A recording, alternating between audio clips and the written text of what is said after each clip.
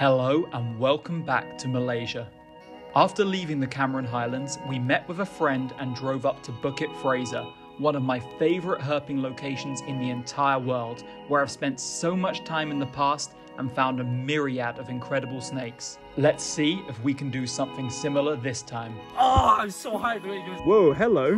Whoa, hello. He's giving it a 10. This is actually a straight 10. Possible 3 meter long Fuiga-Cynodon. And we are here at Fraser's Hill with, introduce yourself. Wayneson. Wayneson what? Wayneson. It's time for our first daytime walk. Got Wayneson here, putting on the hiking boots, getting serious. Cass is up there, quite the opposite of serious. And let's see if we can turn anything up. First daytime walk of this time at Fraser's Hill. I'd say 50% chance we get something maybe. Oh. First snake as detected. Oh, come here. You're a wriggly. Okay, so I got it to calm down, and now you can have a proper look at what we call an adult Channard's reed snake. And this is why I say this is one of the smallest snakes in Southeast Asia, like non-blind snakes, because this is the biggest one Wayneson has ever seen. And look, it's still absolutely tiny, but they're very cute little things with nice little chevron patterns on the back of the neck, and of course that sort of salmon pink to orange venter. Orange spots down the body. A pretty plain mountain snake, but nice to encounter one of these already. A good sign so early. Maybe that's our one snake of this walk out of the way already. We'll see. But maybe we can turn up another. We'll see what's going on. Anyway, I'm just going to put this one back in the leaves now. Guys, check out this insane shield bug that Wayneson found.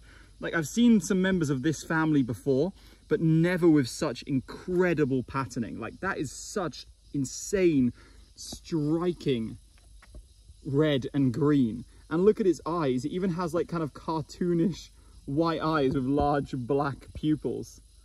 That thing is ridiculous. Get a close-up of that. And what's funny is when I picked it up, can you see that my parts of my finger are orange? It sprayed some like really powerful smelling substance on me. So yeah, it's one of the like shield bugs which can, well, some people in Europe and stuff call them stink bugs, that can discharge that strong smelling stuff. But yeah, the second thing on this walk I'm going to need to wash my hands from, but that is one of the most insane shield bugs I've ever seen.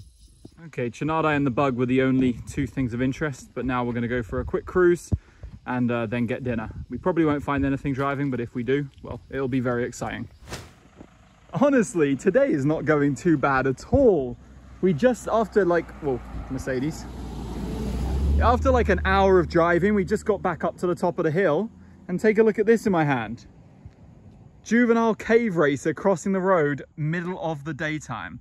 Something like this is exactly what we were waiting for, hoping for. It can be so tough to find snakes during the day, but somehow we've rustled up 2 today, including this, well, I would say beautiful, but it's actually a little bit dull for a juvenile cave racer. Maybe it's just about to enter shed, but I will say, whoa, hello. It's got some beautiful blues on the head. The blues on the head, the yellow stripe is not very strong, but the blues on the head are very impressive. It wasn't biting at all at first, but it does not like the video camera one bit. It's being quite uncooperative in the hand. It's constantly, they're very smooth bodied, these, so they tend to slip out of the hand a lot. But look at that, puffing up the neck, and that blue on the head is so beautiful on this one. Don't think I've ever seen one with quite such vibrant blue on the head. And I guess, yeah, towards the tail, the stripe does become very pronounced. First time ever seeing this species alive in Peninsula Malaysia for me, so that's a cool addition. And yeah, what a find. A great day, and let's see if we can try and rustle up one more snake before nightfall. What I love so much about the mountains is that you can go out walking during the day and not be too hot. You can just walk around all day if you want. Look for snakes, find snakes, and enjoy yourself, which really is a privilege in Asia. As well as snakes, we were looking for ice cream today. We tried 5 different shops, none of them had ice cream, and this one was closed. But on the way back from our walk just now, we actually managed to rustle up some ice cream. Winston's trying the yogurt, strawberry yogurt, is it? Yeah? I've got one of those, but right now I had to go ham on the Belgian Chocolate Luxe Magnum. This one goes stupid. This is a solid 9.5 out of 10. Possibly my favorite ice cream right now. Also, we went on a bit of like an ice cream frenzy. You see, I got a yogurt one in there.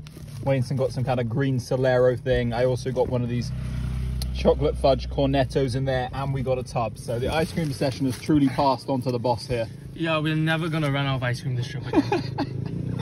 We're not letting it happen again. This got desperate. Well, this strawberry yogurt one doesn't hit as hard as the Korean Greek yogurt one in Thailand. This one I'd only give like a 6. I don't think I'd buy this one again. Maybe even a 5.5. It's kind of average. But let's do a new review. What about your ice cream, Cass? Wait, what the boss is that? What? It's a carrot. What do you rate it? Solid 8 out of 10. It's a nice carrot. All right, here we go. Look who's behind the wheel. Jeez, you can't see shit though. Okay, first snake of the night in the rain. Little juvenile male Fucatus. Pretty expected snake to see out in this kind of weather. The rain never got super heavy, but it's definitely heavy enough to make vipers and slug snakes active. So I wouldn't be surprised if we saw some more of these, and also the other species of slug snake that you get here, the one we haven't seen yet tonight. But yeah, just gonna get this little guy off the road, little juvenile male Fucatus. Next road cruise find is a Sicilian. I don't actually know what the species is here. Maybe Ichthyophis superchai as well. Would probably make sense. That's the one we still get in the highlands of southern Thailand, but I'm not sure about Malaysia's Sicilian complex. But yeah, pretty cool little beastie. Legless amphibian thing, which is very worm-like, but believe it or not, this is an amphibian, which makes it herpetofauna. So always cool to see. Guys, check it out. Another one for the moth lovers who watch my channel. You guys will remember the Attacus atlas from Tak, the largest moth in the world. This is, again, one of the largest moths in the world. This is Attacus edwardsi, which possibly has an even wider wingspan, but isn't quite as large overall. You can tell it's Attacus edwardsi because it has these very elongated tips of the wings, which is just very cool, honestly. Some people say it looks like a snake, but I think, well, Cass pointed out that that one looks like an eagle. Like the broken way makes it look just like a bird's head. We found it and it was just destroying itself, confused by lights, bashing itself on the ground over and over again. But I managed to catch it in a way which I did the least amount of damage to it. Like I just got a firm hold on its legs and its body after chasing it around like a madman for ages, which I wish I filmed. And now we can get a look at this incredible animal. What an animal. This is one of those like jungle beings which really just blows your mind. Anyway, I'm going to take it somewhere where I can put it safely, where it won't destroy itself. What the boss? When do you think you picked that up? I don't know. I literally just stepped. Look, this guy just looked down at his foot, and there's a Malayan flying frog, Rhacophoros or Zangyxilus prominanus, just glued to his foot. What the boss? No, I felt something on my foot, and then I looked down and it was the last thing I expected. Right? And it's such a pretty one as well. Yeah, it's already darkening up. Look, it's for some reason it's already stressed by being, or maybe it's just chameleon changing to the color of your shoe. No, it's probably just stressed out. But I never showed these on my channel before, despite finding them a couple times on my trips. Absolutely incredible, beautiful tree frog. One of the most like kind of almost see-through at some points of the body. Very like South American. We're not spoilt for frogs out here, but this is one of the nicest tree frogs we get out here. And you can't see it right now. You can kind of see a hint of it, but the skin between the webbing between their feet on their rear legs is bright, like orangey red, which is awesome. All right, just picked ourselves up a new species for the trip. May look similar to the slug snake from the Cameron Highlands. It is in the same genus, but this one here is Asphenodipsis vertebralis. You can tell because it has that cream vertebral stripe, distinct banding on the body even at this size, and some black spotting on the venter. Generally like a different color of gray as well. Quite distinct from the other one, albeit morphologically somewhat similar in terms of its like size and shape. And it also has those bright red Asphenodipsis mountain complex eyes, which is always nice to see. It's been many years since I've seen this species, honestly. Very many years. This one occurs up in the highlands, but not quite at such high elevation as Las Gallinensis, the ones we were seeing in the Cameron Highlands. Even though both occur here, these are kind of more occurring in the lower areas, below like 1,500 meters. Whereas Las Gallinensis really does prefer like high. Oh, now he's freaking out. Stop freaking out. He's also puffing up a lot, which is what these guys do. Something they do, and something kind of annoying in a way. Not being particularly cooperative on video, but I'm sure you got a good look at him by now. Nice little sluggy. I'm gonna let this guy go. So high the way it goes. Me and Wayneson have been on the grind tonight. We decided to bin off walking because honestly, walking was finding snakes, but driving is often how you find the rare ones around here. And we were just in the car chatting, seeing nothing for an hour, and then look at this. On the road at high elevation, Asphenodipsis malacanus. And these, even though these are featured in my videos before in southern Thailand, in Malaysia they're a lot rarer than they are in the deep south of southern Thailand. This is Wayneson's lifer. And honestly, the guys I know in Malaysia do not see these often, the Sirius herpers. And it's huge. Like, look at the size of this thing. Biggest malacanus I have ever seen by a significant margin. And it's still got the beautiful like white patterning. I can't believe it. We've seen 3 Asphenodipsas this trip. And this is by far my favorite of all of them. I love this species. I'm so fucking hyped. Yeah, this is definitely a good one. Absolutely not what I expected to find. I don't know, we must be like near 900 meters ASL tonight. But yeah, it's kind of freaking out. Yeah. These also have like a, it's not so noticeable on this one, they also have a red eye, which is kind of an interesting trait that a lot of these Asphenodipsas share. But this one for sure has this beautiful white and black checkered pattern. Such an intricately marked snake. Of course, it's a Pariatidae, so it never bites, like will literally never bite. Gentle as anything, doesn't even musk this one. Such a beautiful animal, a really unique, special snake, and absolutely rare. First time I've ever seen this one in Peninsula Malaysia. You happy? Very. All right, guys, that malacanus was the last snake of the night. We went to sleep pretty early after that. Ooh, what's this? Oh, wow, look at that. Just dropping down on the balcony. I was about to talk about how I keep having to show this view because of how nice it is, but there's some wildlife out here too, and there's a really big, awesome jumping spider. Look how my fingers are still completely stained. I was like scrubbing these last night. It's like iodine stains or whatever, iron stains. Really insane, but I love these things. Let's see if we can get a close-up of his eyes. I bet you can see his eyes properly. Oh. Look at that, so cute. So damn cute. What a way to start the day. I'm gonna let this guy go back to his business. Hunting bugs on my balcony. All right, I'm done editing a YouTube video and it's time to head out for another daytime herp. If we had anything like the success of yesterday's 2 snakes, I'll be overjoyed. And pretty much my plan is to spend the whole afternoon out since it's our very last day here, so let's hope we get something good. You see a lot of these pigtailed macaques while driving around here. Hold on, film out the window. Oh, look at his. You can see his, that's definitely a male. Hi. Okay, first find is probably the most interesting thing we found this entire time. I spotted this small skink running across the road from a distance and it disappeared in some leaf litter. We rustled around and like, it is actually beautiful. Like, look at that tiger pattern on the anterior, the black and white banded tail. Really an incredibly patterned skink. And from the head, I would guess it's in the Sphenomorphus group. I'm thinking it could be a juvenile, potentially Sphenomorphus stellatus juvenile, but honestly, this could be anything. I'm going to reach out to some experts from the region on lizards and see if we can figure out what this is. Obviously, the ID would have been on screen by now, but for us, we're here in the dark wondering what the hell we just found, because I spent a lot of time in the Highlands, especially here, and I've never seen this before. So really exciting little thing, very chilled out as well, which is nice. Absolutely beautiful. What a cool find. So I dropped Cass off because she had a lesson and Wayneson decided to rest up for the rest of the afternoon. So I went out for a little walk by myself, decided to do a trail. Trails are usually not so good for finding stuff here. Roadsides are definitely more productive, but I just fancied a trail walk. So let me see if I can find anything. Just gonna rely on luck. Just got another lizard during the daytime, and this time it's this beautiful juvenile Certodactylus titiwangsarensis, or Australotitiwangsarensis, sorry, I should say. It used to just be Titiwangsarensis. Now that group got split into several species. Now we're left with a few different ones, but oh, come back here, buddy. Actually, I'll just leave him here.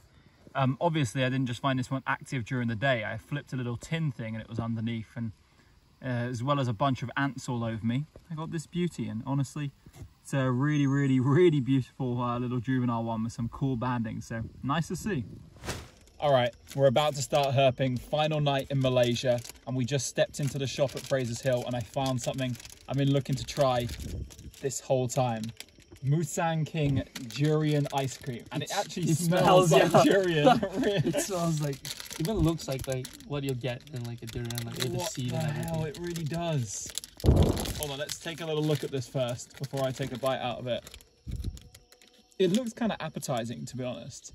But if it, I don't, durian. Yeah, durian needs no introduction. I'm just gonna go ahead and take a bite. It is actually like creamy textured, just like really durian. Good. It's actually really good. I'm not gonna lie, this tastes exactly like durian to me. Yeah, no. Is this just like frozen durian, or is this actually ice cream? It's apparently made with real durian, so. I don't like it that much. 5 out of 10. Bro. What are you saying? 10. Just delicious.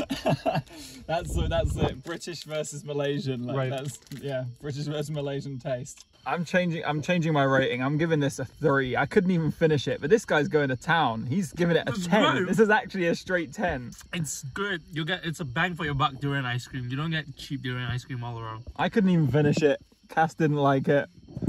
I'm clearly loving it. And just like that, we go from 0 snakes to 1. And here we have a possible 3-meter long Boiga cynodon. Please go stand next to it, Wainson. Dude, I've seen giant ones of these in the past in Borneo, like around this size, but this is the biggest one I've ever seen in Malaysia or Thailand. And it's so thick in the middle. What the hell? Put your hand on the middle, please. That's so robust. Oh my god. It's also the most, whoa, it's fired up. Right. It's also the most high elevation cynodon. This could be like a cynodon elevation record, for real. Right. All right, we took some pictures of it, and just with Cass holding it, you can really see how massive it is. Like, no defensiveness. Well, it's defensive in that it's puffing up, but absolutely no inclination to bite. Just like many of the big cynodon I found, very cool snakes. And just look at the size of its mid-body. It's kind of translucent. Well, like you can see through it when I'm shining with. Kind of impressive. This is just totally not what I'd ever expect to find at Fraser's Hill. But what a way to start the night. And I think this is a good omen that we could find some other cool stuff tonight. We took it over to the side of the road and we actually managed to make it calm down to the point, like, hardly any effort. All I did was like put it on the ground and it just completely chilled out. And now it's just lying here. We haven't been grabbing it, haven't been forcing it on the ground, nothing like that. Just gentle handling, and now it's just more than happy just to sit here and look special for us. I got my camera out and I took some real close-ups of the head, which I really liked. Not the kind of thing you usually get to do. I got like really close-ups of the eye, because a snake this size you can really get up close with a macro lens. But yeah, Cynodon is possibly my favorite member of the Boiga family. I think I've said this before. I absolutely love this species. I love its color composition. I love its head shape, that kind of coffin shaped head you can see from the top, very squared off. And I love the way it gets so big but remains so placid too. Such a nice animal, such a beautiful, great ambassador for snakes. And if anyone tells you this species is like aggressive / defensive, it's because they're handling it wrong. You saw us from the very start, a little bit defensive behavior, but as soon as we gently picked it up, it was calming down extremely quickly. Beautiful. All right, let's get on with our night. We just saw something weird on the road, and I thought it was a worm, and it was a worm, but it was this Calamaria schlegeli actually attacking this worm, but it seems to have lost it now. I'm hoping we haven't disturbed it. You can see the worm kind of cruising off, but just taking my torch off a bit, seeing if that makes a difference. It did.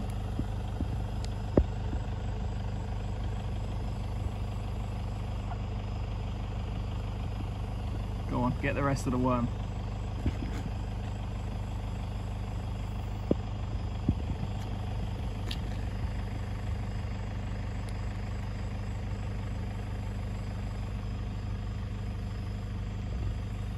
Oh my god. It's so quick. You do not get to see snake feeding observations that often. That was sick. That was sick. Alright, it's getting kind of late now. Didn't turn up any more snakes on our little cruise around. Spent a lot of time with those things we saw. But we're up here for one final walk, and we're gonna see if we can turn anything up on the last night before we head to bed. All right, next snake of the night, and this is a very special one for me. I've actually seen this species 3 times in the past, but this is the first species we found this trip, which was actually a target of mine. And seeing a juvenile was actually even bigger target than seeing an adult. This here is Butler's mountain wolf snake, and I know it probably just looks like many of the wolf snakes we see on the channel, but I promise it's different. This one occurs at very high elevations, or at least submontane forests, more or less, in Peninsula Malaysia and southern Thailand. And look at this little thing. Just cruising about here, searching for geckos and whatever else it may be preying on. Probably just small geckos, to be honest. Maybe it'll take a tiny skink too. I don't know, but this is certainly an awesome find, and I'm just gonna pick him up. Oh, little reaction. Oh, there we go. He's biting. Never seen this species in its juvenile form before. Seen it 3 times before, twice here at Fraser's Hill, and once before where we were in the Cameron Highlands, where they're actually very, very rare. But around here, not too uncommon, even though, yeah, well, I describe them as like a little bit uncommon maybe. But super cute wolf snake, really beautiful little snake. I'm certainly going to get my camera out for this. Okay, 4th snake of the night is this really feisty Ficcatus. We can get a good look at this one's tail already. It tapers quite a bit to green, so even though this one appears kind of nebularis-like, we're still going with female Ficcatus on this one. And yeah, as you can see, not happy one bit. That's probably horrible to hear me like blowing into the mic of this, but yeah, we're gonna let this girl go back to her business as she's clearly very pissed off. All right, that is going to do it for tonight. And that's gonna do it for the end of the night's herping at Fraser's Hill. Talking quietly because I don't want to wake up the neighbors. Oh, look. What an interesting noctuid moth.